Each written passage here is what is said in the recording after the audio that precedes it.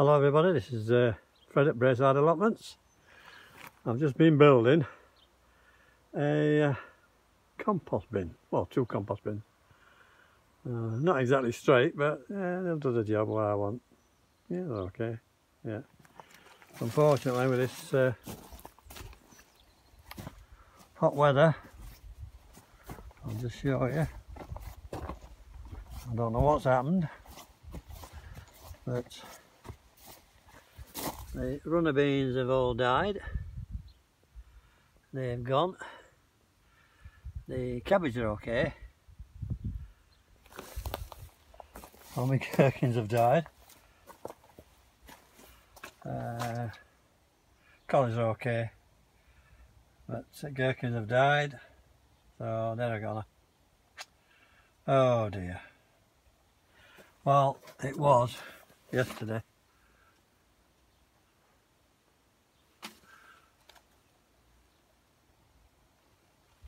Let me show you, see if we can get it properly.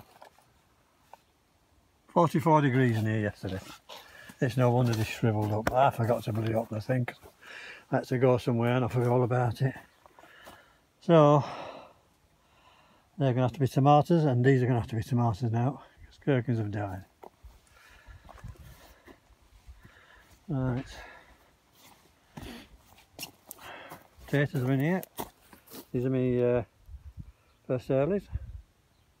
Got a pile in the middle, and they're on each side of the string, so that's okay, they're okay. I've manured these. These have got a lot of good manure, so they've done well. Second earlies are going in there. So everything's okay. Oh, I'm going to put my cabbage in tomorrow, I think. I don't know about the weather, I don't know what weather's going to do. I was going to put the cabbage in here because I've got my netting ready, and I've got some, you know them fishing weights. I've done them at the bottom of the net, and that'll keep the net down, so that's okay. That'll be alright. Bushes are looking good. Oh, a bit upset about them bloody runner beans. Just died of death. My own fault. Should have got them out in the day and put them back in at night, but no, too idle. That's my trouble. So I've no more gherkin seeds now, so I'm going to have to leave that. So that's the bin store anyway. That's the compost bin. That should last a few years. I'll come down and paint it tomorrow and get a good paint, and that's that done with. Oh dear. Oh, I'm really upset about them. The only good thing is the cabbage is okay. But the runner beans have gone. Just collapsed with the heat.